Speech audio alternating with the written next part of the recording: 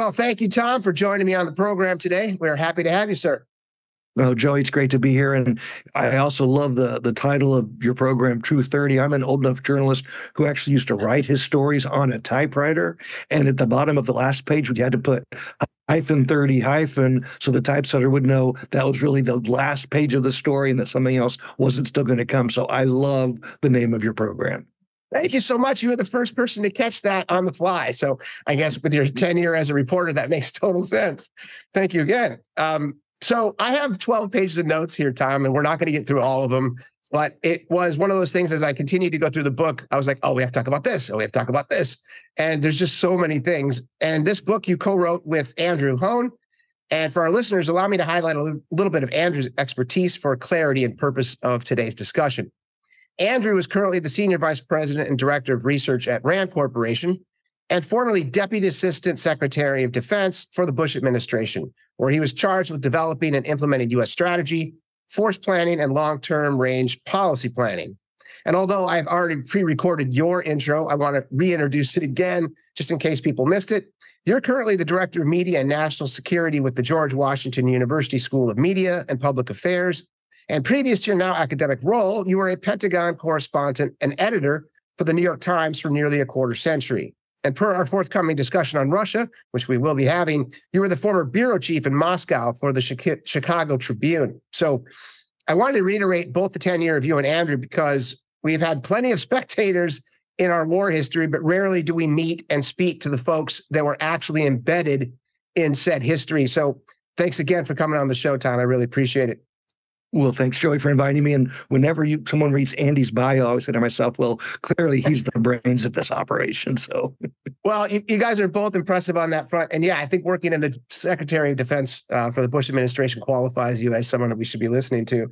In your intro, you guys started out, and I'm going to read this because it really jumped off the page for me. It says the Pentagon, which spends billions on creating force multipliers, is only belatedly understanding how climate change is a threat multiplier, quote unquote.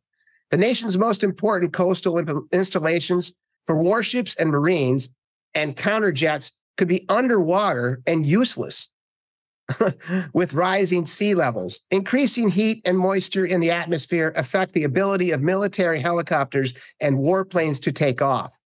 That is a double curse because it will require aircraft to burn even more fossil fuels to meet the increasing need for lift. So you really get into the idea of climate change as a overarching universal existential threat. And by the way, we're going to end on that because I want to start kind of in the other pieces of your book, almost in a linear fashion, specific to how you kind of framed your book. You framed the many dangers faced by our federal government and their $1.25 trillion budget in two major sections. The first section being the warning machine, and the second being the action machine. Can you break those down for us and tell us why you framed it that way and why I thought it was so powerful for me as a reader? Sure. Thanks very much. It's just so important. People talk about the government, and like on 9/11, people said, well, why didn't anybody know about bin Laden and Al-Qaeda? Well, it's like, the question is really who knew, and that is the breakdown of this giant national security system for which all of us pay $1.2 trillion a year. So Andy and I, to make it sort of digestible, break it down into the warning machine. That's the entire apparatus of government that watches and listens and thinks and analyzes. It's not just the intelligence community. I mean, open source information comes from the business community and from diplomats and all of that. And then all those reports and analysis get crunched for the action machine. And that's the executive branch, the Pentagon, Health and Human Services, Homeland Security, et cetera, who have to make decisions. And what Andy and I found, and it won't be any surprise to your listeners, Joey, is there's too often a disconnect between the warning machine and the action machine. Sometimes the warning machine misses it outright. Sometimes the warning machine does warn, but to quote 1 Corinthians, it's an uncertain trumpet. It's not loud enough or clear enough to make the action machine do something. And sometimes it's crystal clear, direct, but the action machine is too busy, the president's inbox is full, or maybe there's not even a system to plug that warning into for the right kind of action, as we saw with COVID. We had all these disparate parts of the public health and private health system, but there wasn't anything ready to actually deal with pandemic after the warning became clear. So we think, Joey, that is a nice framework for understanding this rather colossal problem that actually doesn't require colossal fixes to make it better. That helps a lot. Thank you. And at the last sentence in your introduction, there was a quote by Eric Edelman, the Defense Department's... I dare you. I'm going to say it, Undersecretary for Policy, as well as Ambassador to Turkey and Finland. And he said, and I quote, "The reason we get things wrong so much in national security is because it's really fucking hard." And I just laughed out loud when I was reading it. I was like, well, that sums it up pretty well. It really does. And, and whether you're Republican or Democrat or independent, and Andy and I want to be really clear, we wrote an apolitical, nonpartisan book. We call balls and strikes on both parties, all sides. But what Ambassador Edelman said is the truth. There are really good people trying to protect us, but it's really, really effing hard. And that's not an excuse. It doesn't, give them a get out of jail free card, but we do have to understand these are big problems that should be debated on programs like yours, Joey, and not in the halls of a dysfunctional Congress or in an executive branch at war with itself. No, it's a great point. And stay in this linear path. You kind of started out in chapter 1 talking about World War II. Specifically, you said the machinery itself proved to be antiquated. It was an 18th century design being used for 20th century problems. And then you offered up Japan's attack on Pearl Harbor as an example, which proved to be the single greatest failure of warning in national security history. And to your earlier point, there are warnings. What took place there as far as our machinery not being up to par? Right. Well, there certainly were warnings. There's Alberta Wohlstetter has a fantastic book.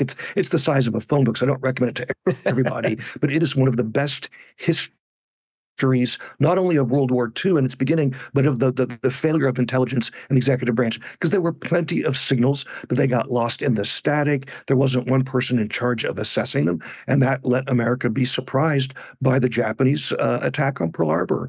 And we were kind of a sleepy giant, and America's been fortunate throughout its history that we are a clumsy giant. What's the giant clumsy duck in the old Donald Duck film? Is it Baby Huey or whatever? Baby Huey, I think. Yeah, that's him. Baby Huey. That's the United States. We're this big stumbling giant. But if you kick us too hard, we do respond. And that's what we saw in World War II and Korea. Let's skip over Vietnam after 9/11. The same thing.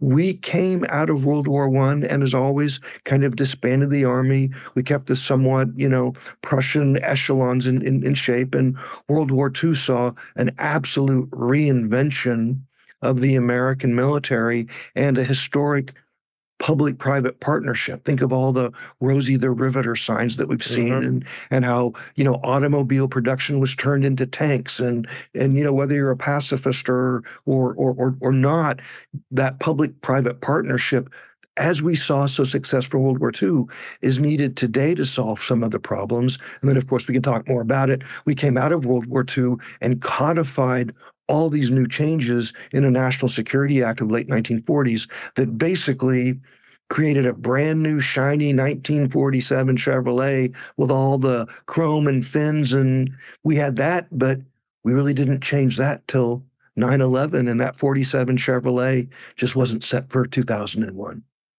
And can you talk a little bit about some of those changes that took place in the late 40s? I mean, I know that I think that the NATO was established in 49, and we had, I don't have to have my notes, but you look at what we did specific with the CIA in the late 40s as well. Right. All of the, national security and defense things that people take for granted now came out of that act. The CIA, the national security process, the Department of Defense as we know it today, all were born then. And that, 47 Chevy ran pretty well, longer than a real 47 Chevy, ran pretty well into the 60s and 70s. And then there was a major restructuring, Goldwater Nichols, that forced the individual armed services, Army, Navy, Air Force, and Marines, to operate in a more joint manner for the synergy that we know we have. And then, of course, 9/11 happened, Joey, and people said, well, we got to trade in this 47 Chevy for a much more modern vehicle. I don't want to say Tesla because it's free advertising, but we really needed some kind of new car to replace the 47 Chevy.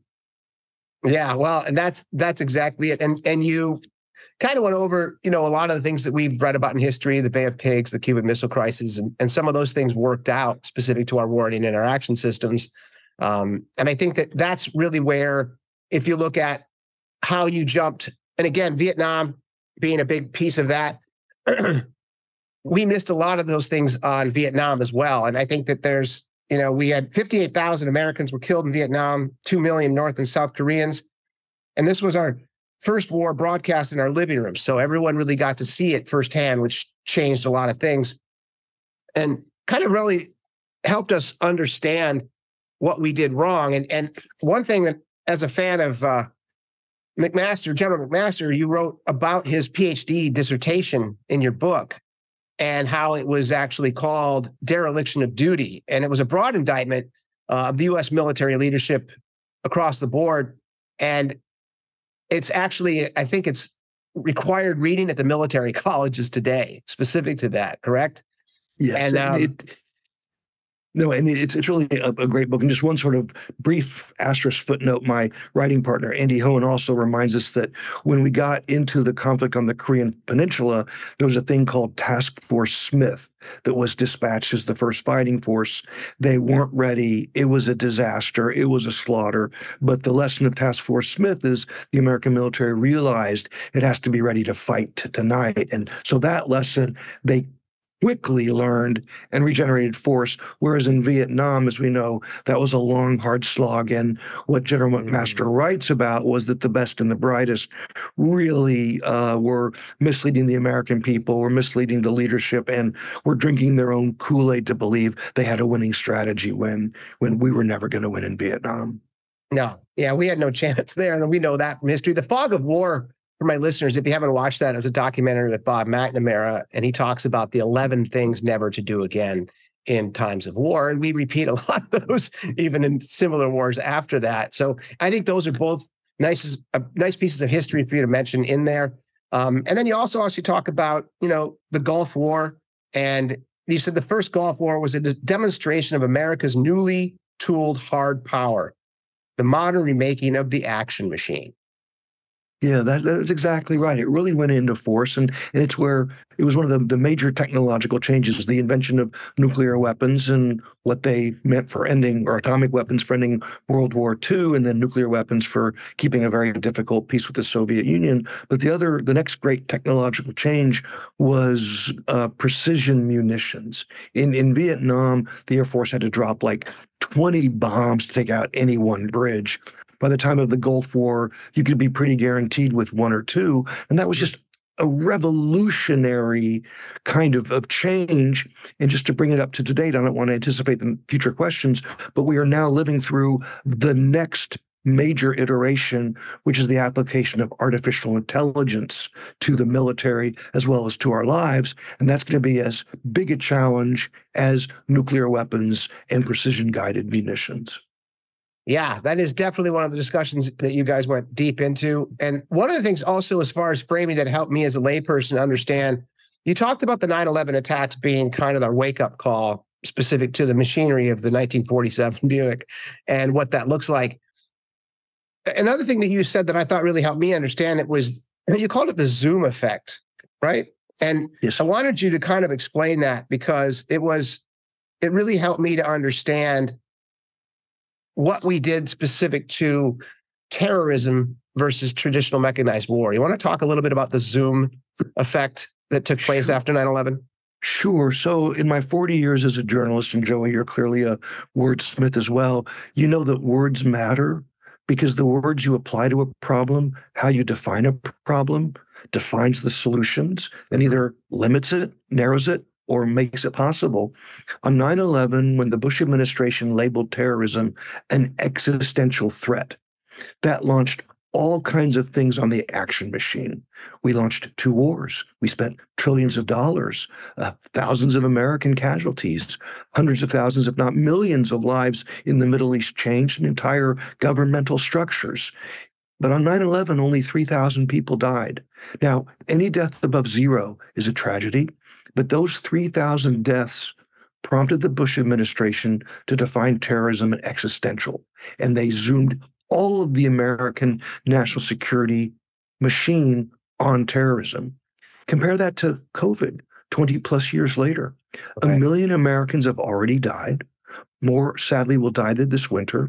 But this country never went on to a full mobilization or even agreed on whether COVID was an existential national problem. So Andy and I agree that terrorism absolutely was the central national security threat after 9/11.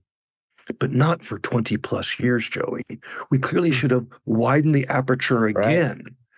Right. At the latest, after bin Laden was killed, after Al Qaeda was decapitated, because what we let happen by spending another 10 years racking and stacking terrorists like cordwood and not putting attention on Russia, China, climate, health, et cetera, we let all these other problems creep up.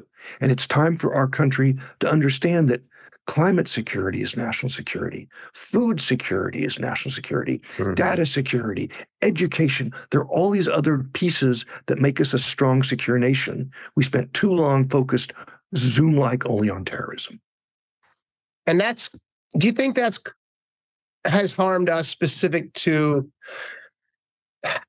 how we actually manage wars globally today?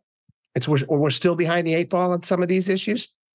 I think we are, and many of our structures still remain what they were after 9/11.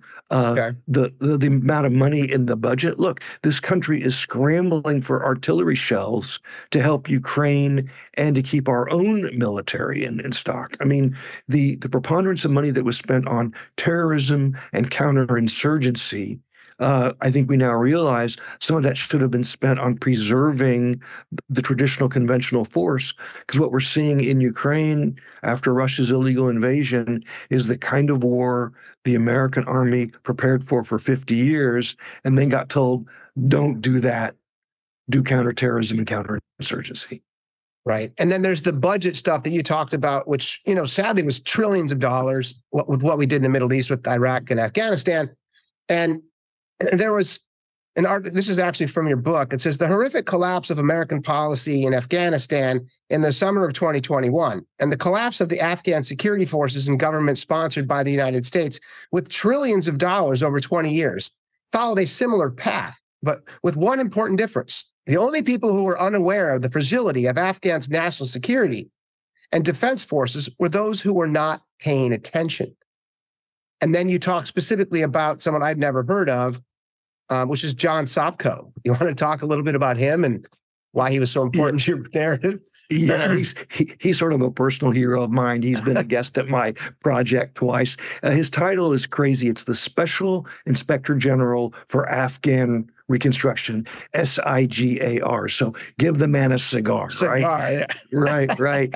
And in Greek mythology, there's the story of Cassandra, who was blessed with the power to accurately predict the future, but because she pissed off one of the gods, he then cursed her with never being believed. That's John Sopko. If you look at his reports year after year after year, he said this money's being wasted, Afghan security forces are corrupt. Even if we do train them, why are we training them on a top-heavy, high-technology American Army style when they should be trained given Afghan traditions from the village up? And so when our policy collapsed, Sopko came to my group. I asked him, how did this happen? He said 2 words, hubris and mendacity. We thought too much of ourselves and we lied to ourselves. Okay, so the hubris piece, does he mean in that we, as a successful democracy in the West, thought we could bring our military might and ideology to a new country and just install it? Like, hey, this is what we're going to do, and we're America, and that's it. Go. Is that what he was talking about? That is the T-shirt for hubris, Joey. You got it. You got it exactly right. You know, I spent 3 years as Chicago City Hall bureau chief, and there's an old phrase in Chicago: "This town ain't ready for reform." Well, Afghanistan was not ready for Jeffersonian democracy, a congressional presidential system, and a 21st military. And again, that's not to be condescending or insulting. No. I spent months every year in Afghanistan. It's a beautiful country, a cultured country with intelligent, delightful people, but it's not the United States. And to think that we could spend money to turn it into a miniature Illinois was just hubris. Speaking of that, how big is it compared to the United States? When you talk about Illinois, is that a comparison as far as geography? How big is Afghanistan? It's you know, it's a fairly large country. So Illinois, it's like, you know, maybe Alaska or so. And what I love about Afghanistan, for people who've never been there, if it ever got its act together, it would be the most glorious tourist destination in the world. In the South are these red sand deserts and cliffs that look like Mars.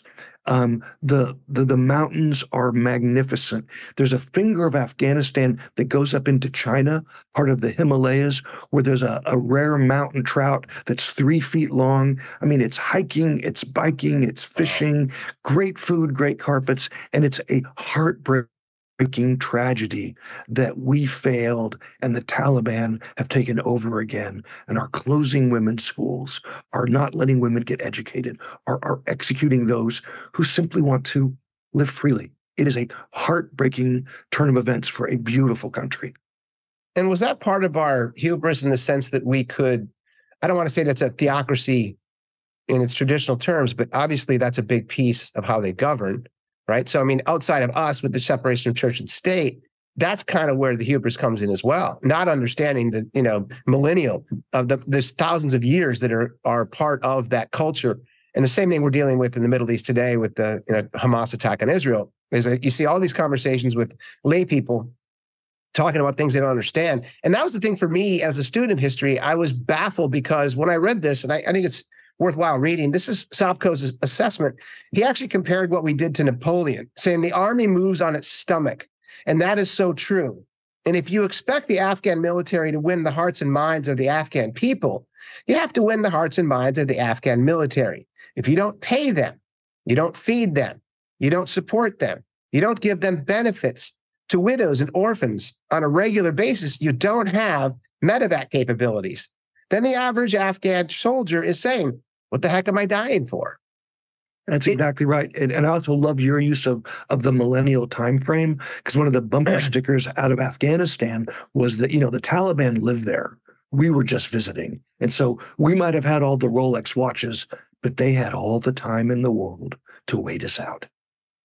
Correct. And just based on this analysis, do you know from your reporting, what did we do as a mighty military when we went in there? Did we actually fail on the training? Did we fail on the pay? What does that look like? What was he talking about specifically on those fronts?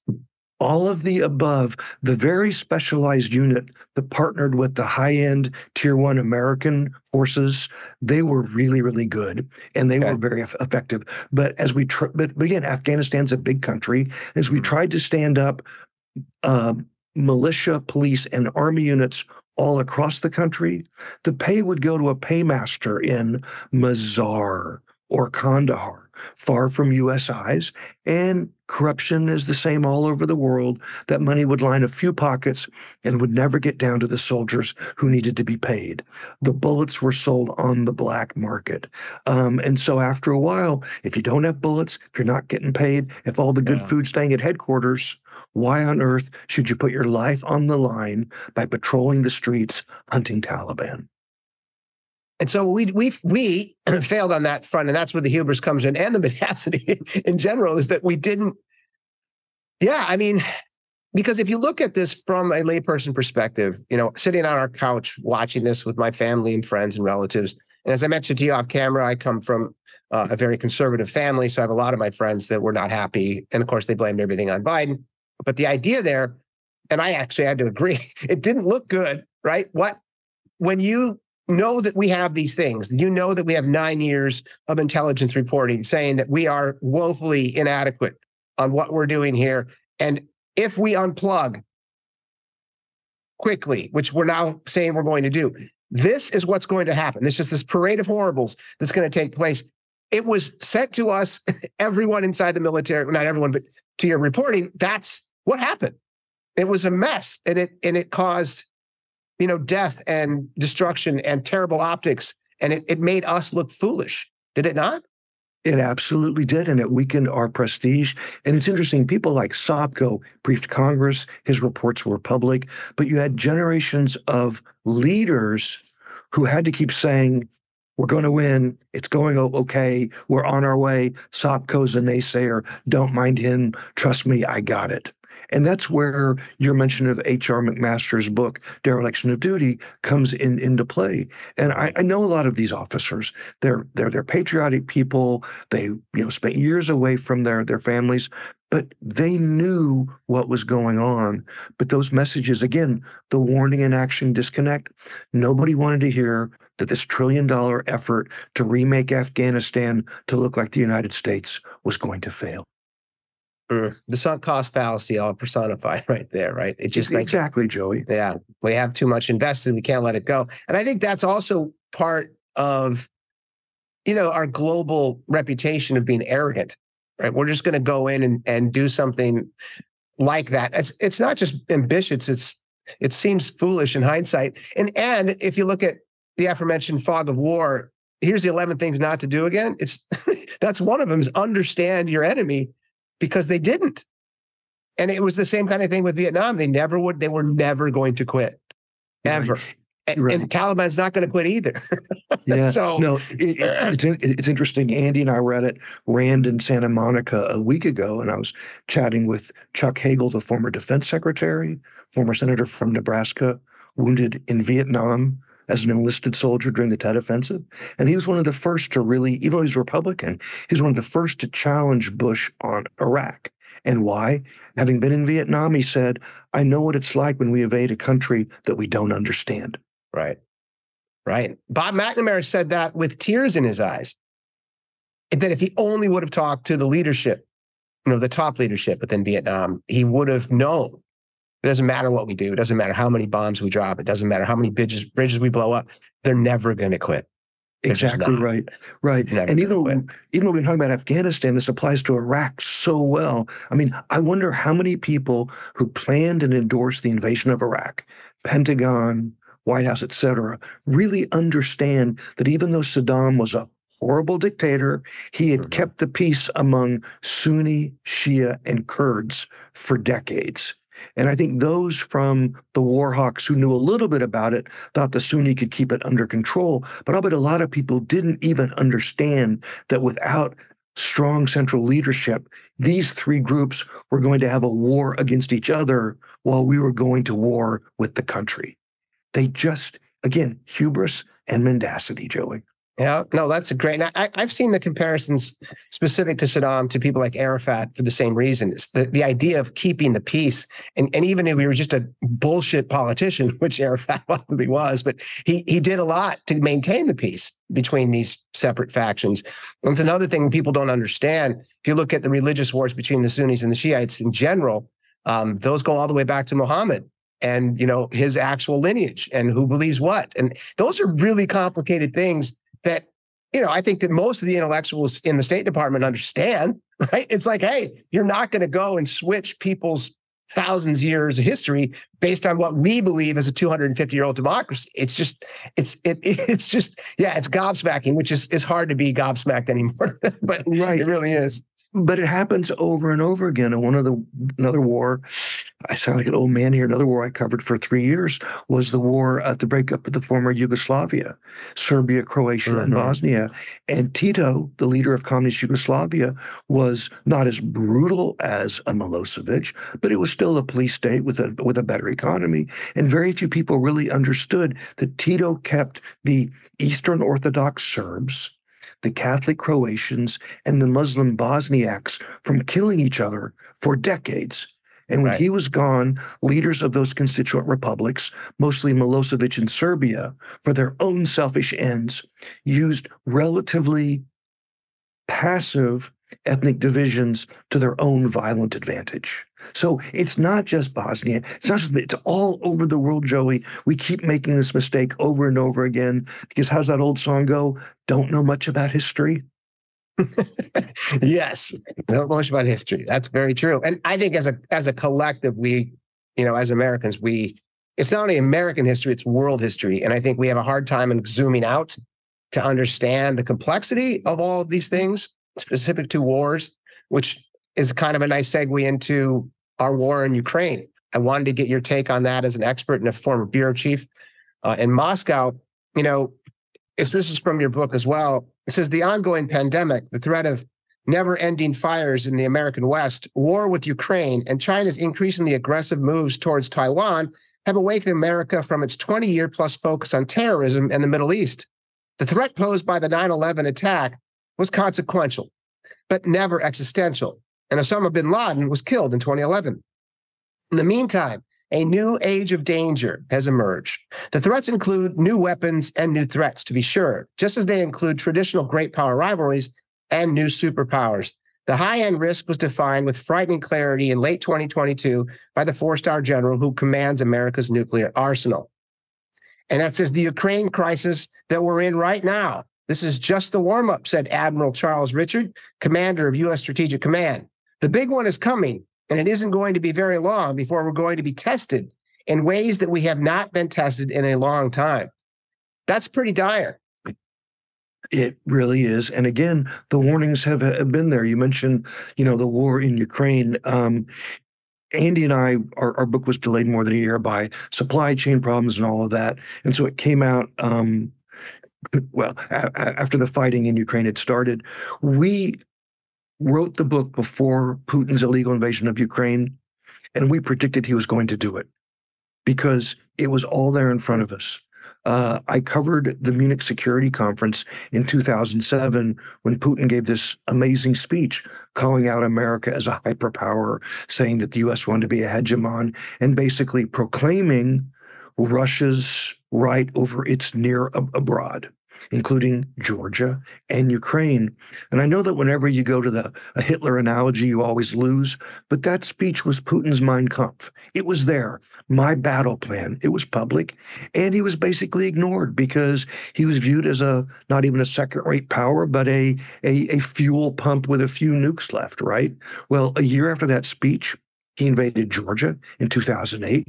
And even though the world now knows Putin's intentions from the invasion of Ukraine a year ago, his first invasion of Ukraine, let's not forget, was in 2014, right? How did it happen? We talked to the four-star general who was the NATO commander in 2014. He said he'd gotten no tactical warning whatsoever that Putin was going to make that first invasion of Ukraine. Why? Because all of America's intelligence resources after the collapse of the wall were moved from the Soviet Union, from the Soviet states to counterterrorism. So he was blinded to Putin's intentions. And what does that look like? I don't know if you don't have to give specific numbers, but how many people did we remove from that? I'm glad you asked that, as they say on TV talk shows. On the day the Berlin Wall collapsed, 50%, half of the intelligence budget was devoted to the Soviet Union. On 50%, half of it, yes, it was 50. Well, you can use those words My wife doesn't let me use those. And by the way, thank you again for quoting Edelman in full. That's my favorite quote, but I'm not allowed to say it around the house. So 50%, yes, a holy shit number of our intelligence budget was devoted to the Soviet Union the day the Berlin Wall fell. On the day Putin invaded Ukraine the first time in 2014, that 50% had dropped to 15%. And the number of analysts assigned to the Soviet Union and that periphery on the day the Berlin Wall fell was about 12 or 13,000 people. When Putin invaded Ukraine the first time in 2014, that had dropped to between 1,000 and 3,000. That shows how we willfully blinded ourselves by focusing on terrorism and not believing Putin when he said, hey, over here, I'm back. I'm back. And part of that is what you talked about with the zoom on terrorism versus our traditional superpower dynamics with folks like Russia. And with that said, the first thing that I thought about was, did our lack of military intelligence talk? Because a lot of pundits, and this is why it's great to talk to reporters on the ground, I watched a lot of pundits say that there's no way he'll invade. There's no way. He's just threatening. He's pumping his chest. He's being Putin. He doesn't have the military might to do it. He doesn't have the patience to do it. And he did it. And, when, as a reporter and someone on the ground, was that kind of the consensus with your sources? Is that, yeah, he's for sure going to do this? It certainly was. And not that I'm so smart or so great, but again, the lesson we've learned throughout history is that when dictators and autocrats say they're going to do something, you ought to believe them.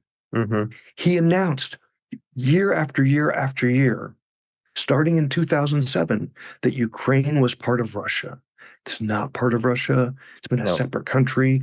It was my great thrilling experience to be on the ground over there in the summer of 91 when Ukraine voted for independence from the Soviet Union, and that Putin has said repeatedly, Joey, year after year, that he was going to take Ukraine back into the Russian fold.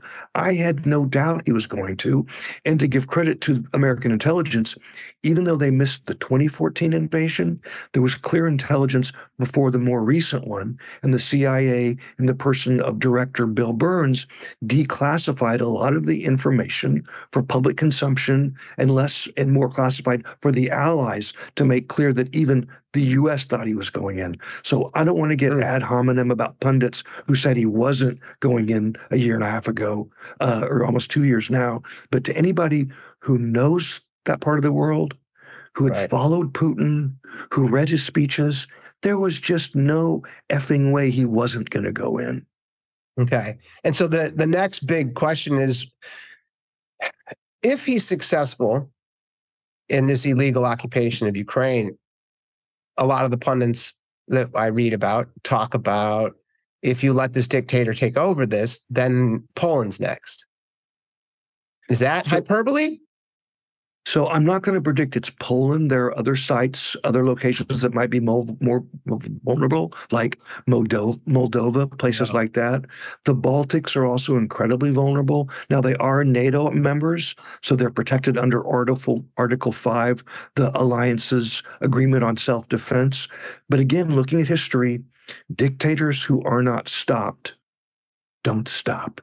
And why on earth would we think that Ukraine would be the last bite of a still unfinished apple that Putin's going to take?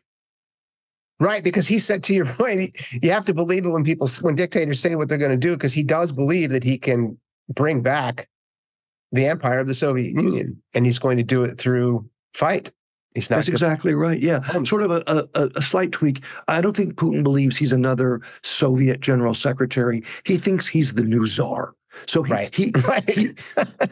he has no dreams of global domination like the Kremlin did during the communist era. He has a czarist view of a Russian empire that stretches truly. I mean, my grandparents came from what is now Poland, but my grandfather's passport had the Russian double-headed eagle on it. I mean, so Russia controlled Poland, Ukraine, the Balts, all that country. So you asked about Poland specifically. I can't draw the map that's in Putin's mind, but I guarantee, Joey, it does not stop with Ukraine. Okay. And so then that begs the question, whether it's Poland or the Baltics, you're looking at NATO at that point, right? So do we then jump in and we meaning the collective we? Because if not, then what happens? Right. Putin plays a long game.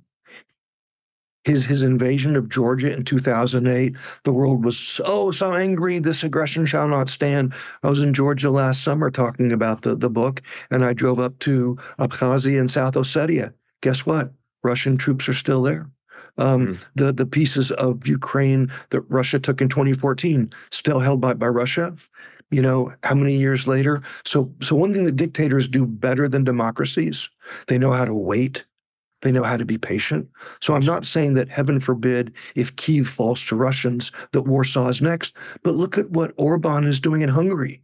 I mean, there are ways for Putin to win without even invasion. Here's a NATO member that is blocking NATO assistance to Ukraine for whatever domestic political reasons the Hungarians see. So there are ways for Putin to keep winning in different ways without using force. And Putin's from that long tradition of Russian chess masters. We in the West, we play checkers.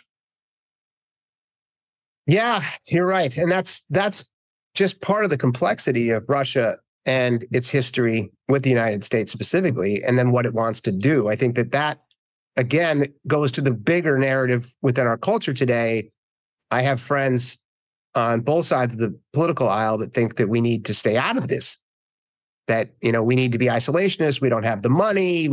But it's not that anymore. We are a global citizen today, right? America, whether we're the watchdog or not, is that we need to be part of this global fabric to protect against despots like Putin and Xi and other folks like that. So, I mean, what are your thoughts on the whole idea of us just, cutting and running? And as you can see with our Congress today, we're still delayed on, any funding for Ukraine and the Middle East as we stand today. What does that look like to you as an expert? Yeah, so I like to say that everything important in life I learned from three sources: Johnny Cash, the U.S. Army, and my wife. And what the Army taught me is to divide the world into tactical, operational, and strategic. So your question's great. Let me answer the isolation question first at the operational level. Okay. We're giving like a nickel on every defense dollar to support Ukraine. 5 cents on the dollar for Ukrainians to die decimating the Russian army. That, to me, is a national security good. Not a single American soldier is fighting in Ukraine, right? But so far, that country has halted Putin's illegal and aggressive designs on the rest of the world. 5 cents on the dollar seems like a pretty good investment. That's at the operational level. At the big strategic level, which your question goes to, can we be isolationist again? I mean, not unless you believe in like space domes over the continental US, because the problems we face today, you can't isolate from. Disease, you can't stop to disease. China's hypersonic missiles, we don't have defenses against them, Joey. The threats of climate change, you can't stop that. I was out talking in Wyoming, and a rancher out there, you think that Wyoming would be sort of very anti-climate change. All of this farmer's surface water, all the ponds that his cattle drink out of, have deposits of plastics from China carried on the wind. So how can we isolate ourselves? Exactly. That's why I said, wow. So people talk about we should be more isolationist, turn our back on the world. Tell me how we get those problems to let us turn our backs on them, because they're going to come no matter what. Cyber, the same thing. Global financial markets, supply chain. People who say that America should return to isolationism, I'm sorry, they're just trying to bury their head in the mud, and it's not going to work. It's just not possible to have an isolationist policy in the modern era. And if you disagree, or if you're listening, tell me how we isolate from all of the threats that put us at risk. Yeah, no, I've argued that in the same vein. I don't have your expertise, but I think that for me, as a student of history, you look at and see what's happening where we need to arbitrate disputes. And being the global empire or the powerful military that we are, we need to be part of these discussions. And I think that also then lends the discussion to China, right? Which is the superpower that is competing with us now on every front. Their modernization of their military, their AI. And this is all in spite of their lack of growth, both at the population level and GDP level. They are still coming at us very hard. So let me read a paragraph that kind of introduced China in your book. It said, economically, America and our friends in Western Europe have courted China to be a responsible stakeholder in our global economy, while at the same time, a large and growing number of our national security folks have been warning us about China's modernization of their military with increasing alarm, specifically since Xi Jinping became the leader of the CCP in 2012. So we're starting to see a lot of that specific to, I guess it's not us against China as much as it is, what do we do about Taiwan? And that being a member of that we have, and this is to your point as well, we have strategic ambiguity with specific to Taiwan. You want to talk a little bit about that as a policy? Yeah, I mean, strategic ambiguity is that we support the one China policy, but we demand that it be done peacefully, which implies that if it's done forcefully, we will come to Taiwan's defense. And the ambiguity is supposed to have a deterrent quality by not letting China know exactly what we're going to do. But, the point we make in our book and that we've talked about today is that we let China catch up to us and in many ways overtake us by this 20-year Zoom-like focus on counterterrorism, where every president that I covered for 13 years at the Pentagon said, we're going to pivot to China, we're going to focus on China. But, words without a budget behind them are a fantasy, and we never really pivoted to China. And one of the war gamers we talked to, a 3-star general, said that all of the war games conducted in recent years, all they prove is that we lose faster because we're just not ready. And just this great point, and if Andy Hohen were here, he would tell you that when he was Deputy Assistant Secretary of Defense for Strategy in the summer of 2001, Joey, he was tasked to write the Quadrennial Defense Review, this 4-year strategic review required by Congress. And Andy said that the whole focus was China. Summer of 2001, we got to look at China. We got to deal with China. Then 9/11 came, and he was told to rewrite the whole QDR, 11th hour deadline change to focus on terrorism. And when he asked leadership, what about China? They said, we have 20 years to figure out China. Well, that was 23 years ago, and we still haven't figured out China. Yeah, you quoted something, and it's in my head, not on my notes, but it was something to the effect of, we have 2 wars that we're worrying about right now. We can't worry about that one.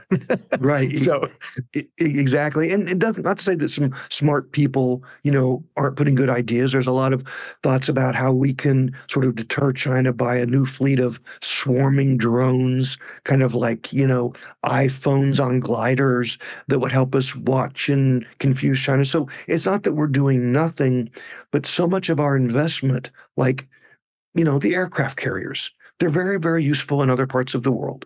They're useful in the Middle East, elsewhere, but the aircraft carriers are going to be so vulnerable if we go to a shooting war with China. And we could lose, if a carrier goes down, we could lose as many American military personnel in one day as we lost in the entire Afghan war. And this country's not ready for that.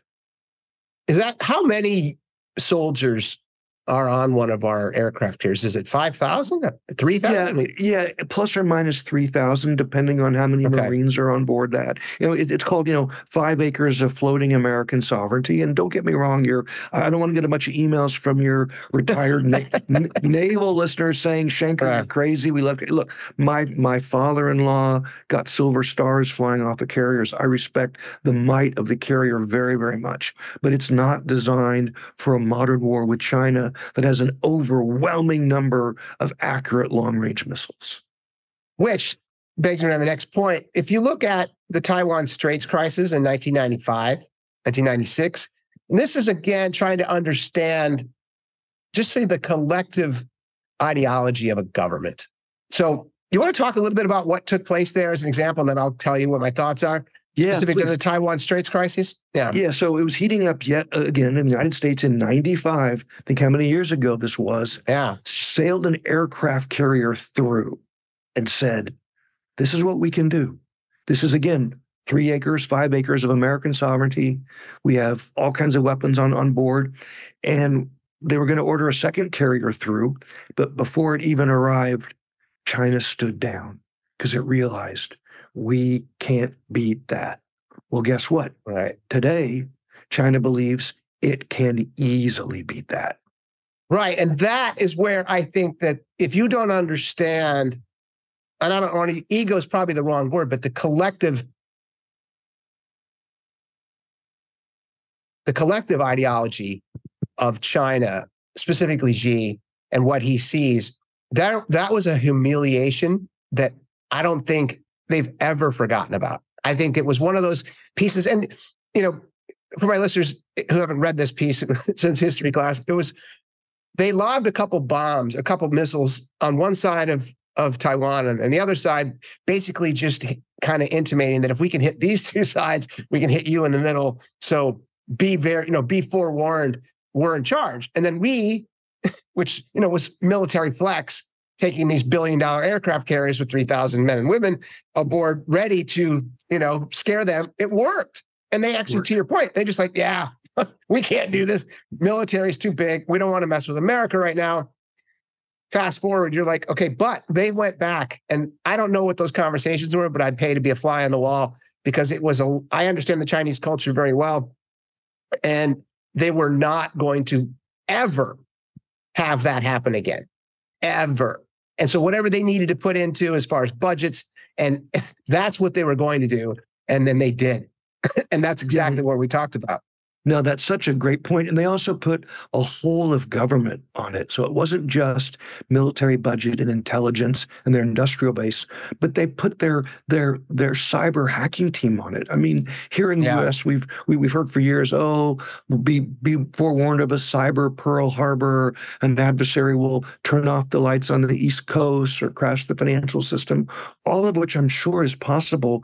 But Joey, I think, and we argue in our book, cyber Pearl Harbor's already happened, and we didn't even notice. It was the Chinese hacking of our defense industrial base to steal trillions of dollars worth of secrets and save them decades of research and development. It's not a surprise that the 5th gen Chinese stealth fighter looks a lot like ours. Why?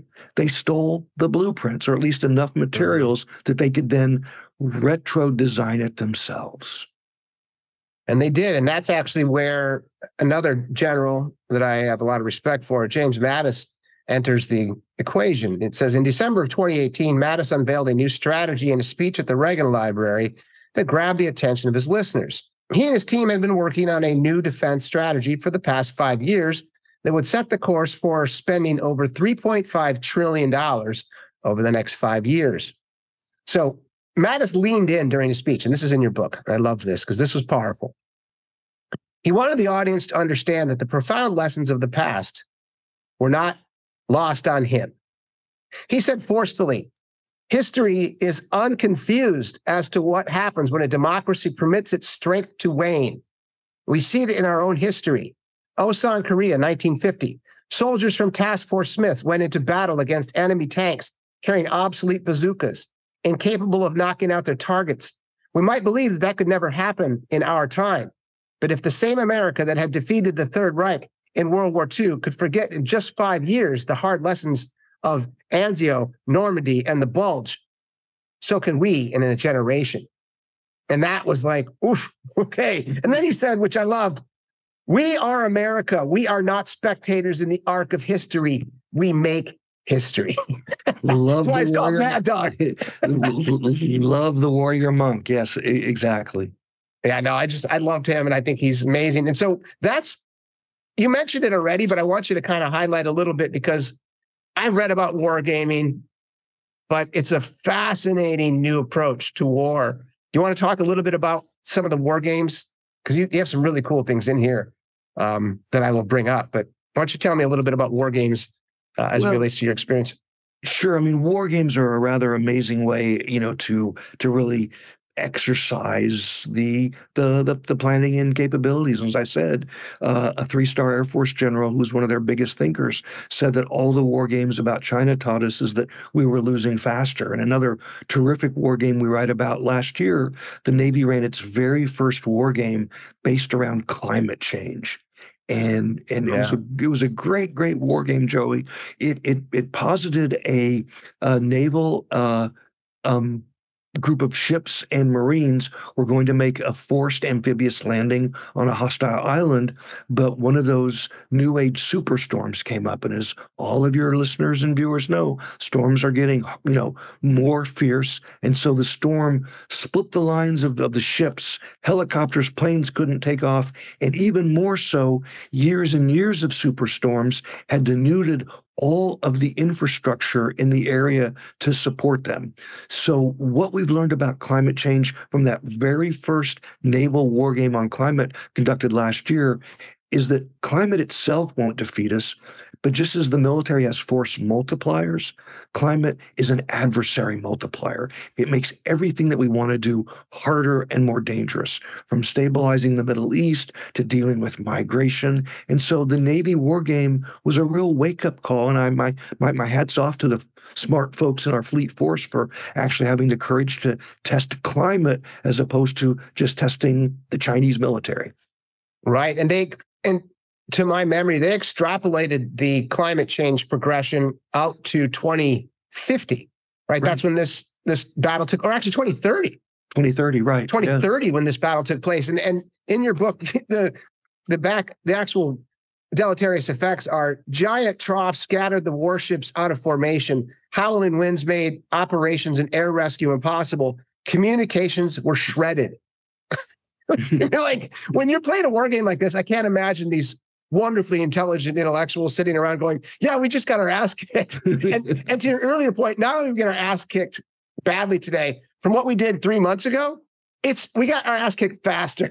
Right. Right. Exactly. So it's gotten worse. Right. It's not good. It's not good. Right. One of the things I wanted to talk about, as far as their flex, and I have to find in my notes here, but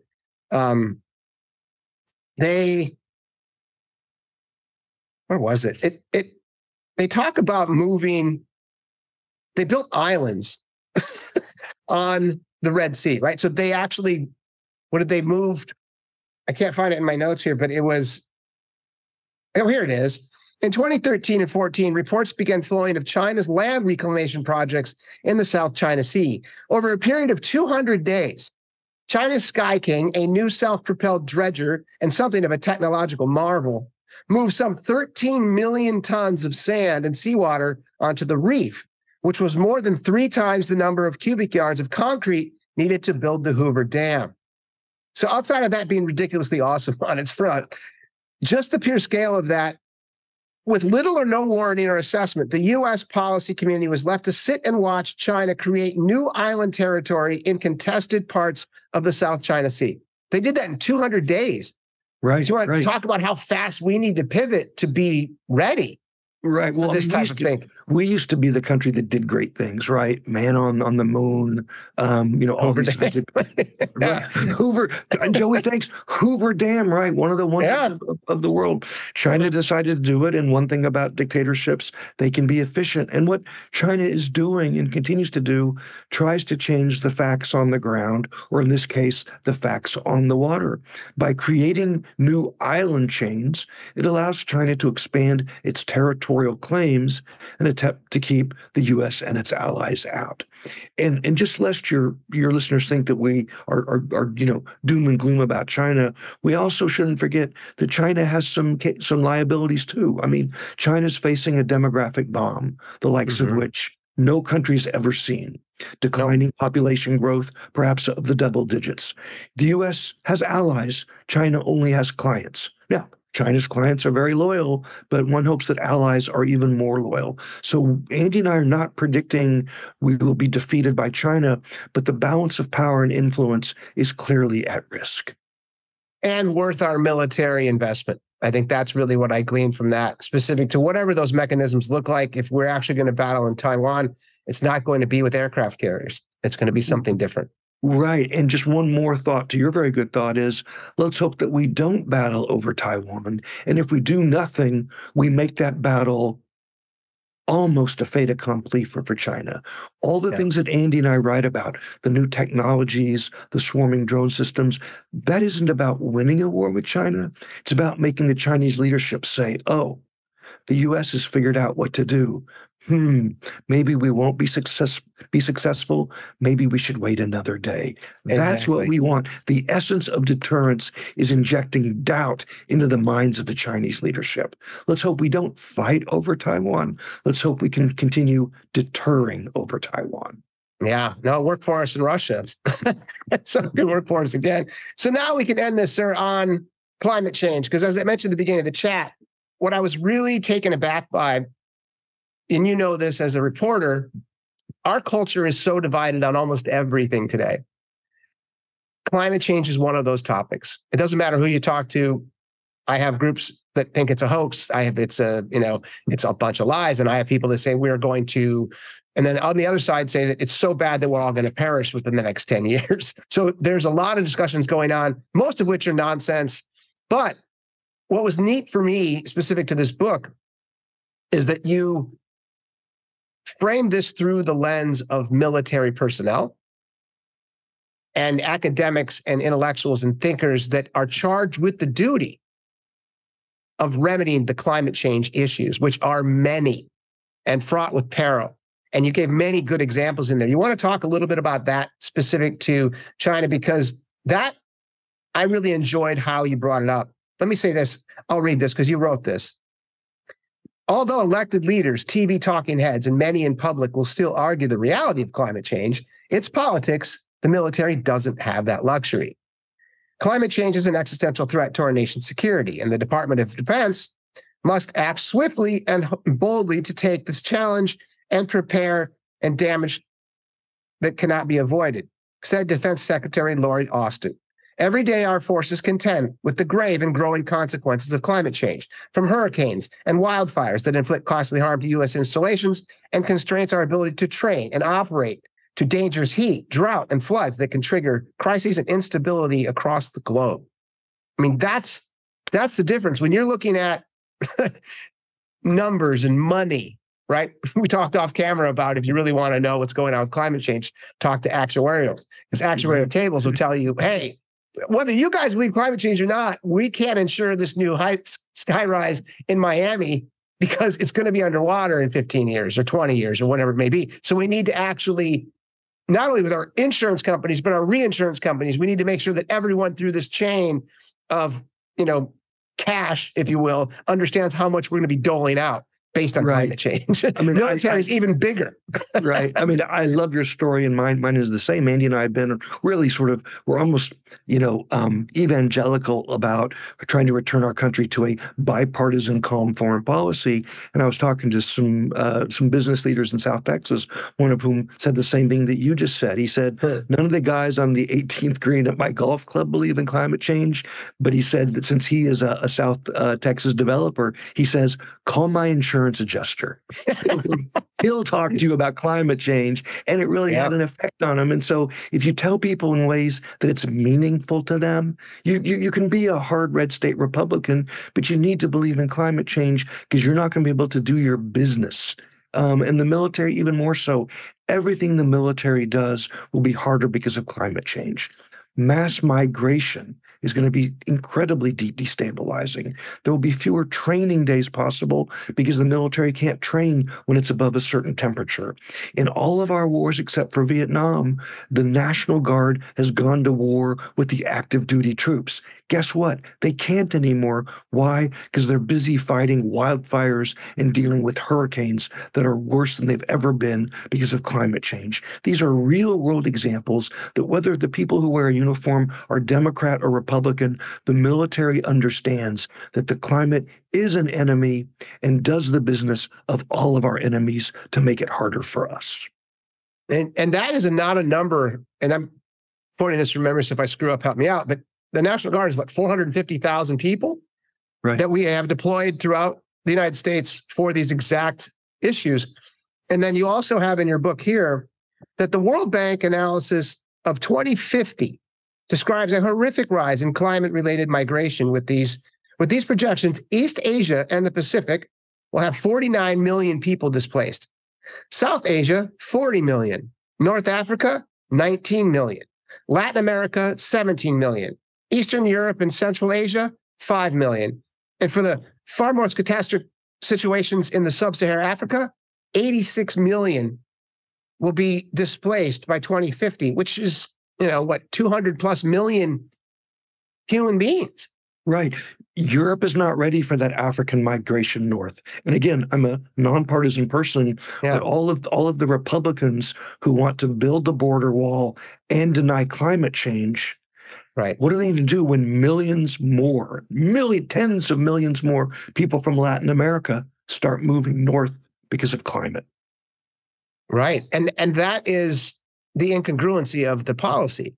You can't say, right? So it's one of those things where that's where if we could actually stop hating each other, we could say, hey, this is happening. Doesn't matter why, right? Doesn't matter if it's caused by humans, but our planet's heating up for whatever reason. And because of that, 3 inches of sea level rise causes this level of migration based on deleterious effect on their land. Like they can no longer fish, they can no longer hunt, they can no longer farm. They have to leave because they actually will die if they stay. And that is a whole different issue when they come across. They're like, we're coming, we have to come.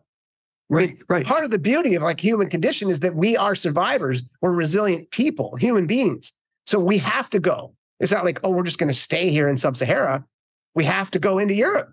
And, and that's not going to work. We know that. And that's why we talked earlier about the 30 in the name of this podcast, but the true part of it is just as important. And what you just said is what Andy and I hope will become the debate. Please, people, just look at the facts. Put aside red or blue or how you'll vote in November of 24. But the facts are climate change. We're not at a tipping point. It's too late. Climate change is real and it's happening. Don't politicize it. And if you want to build a border wall, if you want to halt migration, those can be your policies, but you cannot deny climate change because there isn't a wall tall enough to keep out tens of millions of people. So you've got to sit down and deal with these problems based on facts. Please. Right. And is that because your book itself is really, it's the best descriptor. I mean, you took very complex problems and made them very understandable and for lay people like myself.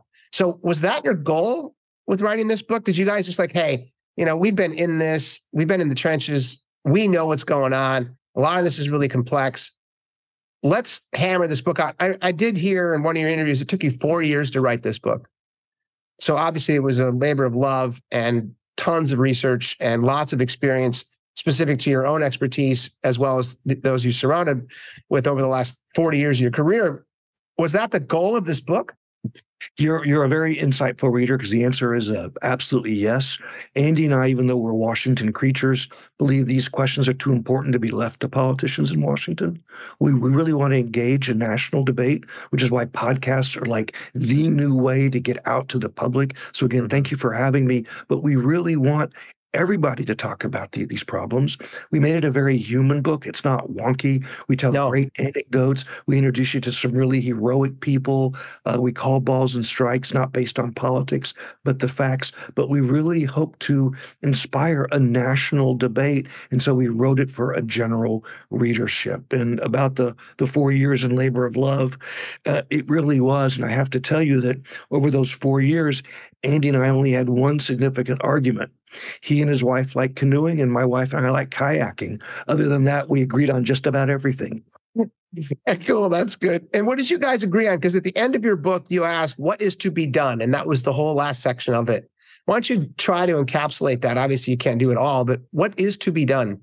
Sure. When Andy and I go to college campuses, among them, the students think, here's, old bald guy from Washington. He's here to advocate for more defense spending. Believe it or not, We are not advocating for more defense spending unless it's needed. 1.2 trillion should be enough. It should be spent wiser and on the right things. We're also not advocating a major muscle movement like after 9/11 when, DHS was invented and DNI and Northern Command. We think that there's a way to deal with these problems. Russia, China, climate, food security, data security, by getting all the people together from all across the government who work on these specific problems. The military would call it, a joint task force. And you have the folks from each department responsible get together 4 times a year, 6 times a year, do war games, talk about what supplies would be needed, have each other's phone numbers in their speed dial. So when these crises hit, and Joey, they will. It's not a pickup game. You're not starting at zero. And the perfect example is Operation Warp Speed. People think that, that we're anti-Trump or pro-Biden. We're not. That was a Trump invention, and it worked. We started at 0 miles per hour, but all the right people came together, a miracle of public-private partnership, and we had a vaccine in our arms, the fastest in history. And when that happens again, Warp Speed will be the model for a pandemic coming together of the entire government with the private sector. We need that model applied and put in place today for all of the risks that we write about. It doesn't require hiring more people because they get to keep their day jobs, but they come to these joint task forces and they get ready for 0 day when the next crisis hits. And I think that the pandemic analogy is apt for a couple of reasons. It wasn't isolated to one country. Right. Correct? It's the same thing as it relates to what can be done. Do you have the confidence that, because one of the big pushbacks, and I think it's a relatively valid one from people around climate change, is if they do acquiesce, say, all right, it is, but India and China are polluting so much more than we are, and they're not going to jump in and do this collectively. So we're going to lose economically. They're going to continue to flourish, and the planet's going to burn anyway. What does that look like for you in the sense of, because Operation Warp Speed was, I think, one of the most successful things I've ever seen with collective governments. Right. And obviously because we had a collective goal, which was like, we might die. It doesn't matter where you live, doesn't matter what color your skin is. It's like we human beings are susceptible to this virus that we don't understand. And so we're a little scared. Let's circle the wagons, get people together. Do you think that there will be an inflection point with climate change, not only for Americans, but for global nations to embrace this as a group? Right. So I was at the grocery store this morning picking up a cup of coffee, and it's very windy in Washington today. So there was a plastic bag rolling across the parking lot, and I bent to pick it up, and I put it in the trash can. This guy walking in near me said, "Why are you doing that? You can't pick up every plastic bag." And I said, "Just because you can't do everything doesn't let you do nothing." And so honestly, your point about Russia and China not stopping their carbon emissions, just because Russia and China won't stop doesn't let us keep polluting. Because again, as I said earlier, we're not at a tipping point, Joey. We are past it. And the big thing is what happens after 2 degrees. 2 degrees is the warmth. If we can cap global temperature rise at 2 degrees, we will maintain life on Earth. And so we need to do everything we can not to, it'd be great if we could reverse it, not possible. It'd be great if we could stop it, not possible. But we have to do our part, regardless of what other people do, to not hit not to go above that 2 degree rise in global temperatures. And so, great question. Who cares what China and Russia do? If everybody else did their part, we have a future on planet Earth. That's a great way to end it, sir. We need to all pick up our own plastic bags in front of us, right? That's what we need to do. And I commend you and Andrew for this book. It was a romping read. I really enjoyed it. I learned a ton. And as I mentioned before, it was done in such a way that you took the complexity of 40 years and made it relatively easy for us to understand and comprehend. So thank you very much. And again, thank you for coming on my show. I really appreciate it. This was an absolutely fantastic discussion. I enjoyed it, and I was really honored to be here, Joey. Thank you. Thank you.